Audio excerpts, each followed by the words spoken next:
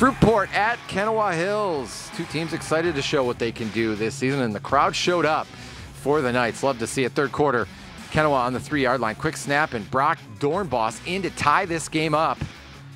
Boy, excellent game. But look at Pascal Jolman. This kid is tough. Had a great year last year. Back for more and into the end zone.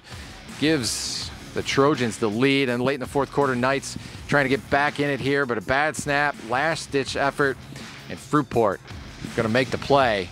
Fruitport gets off to the good start after a playoff season a year ago with a 32-20 win over Kenowa Hills.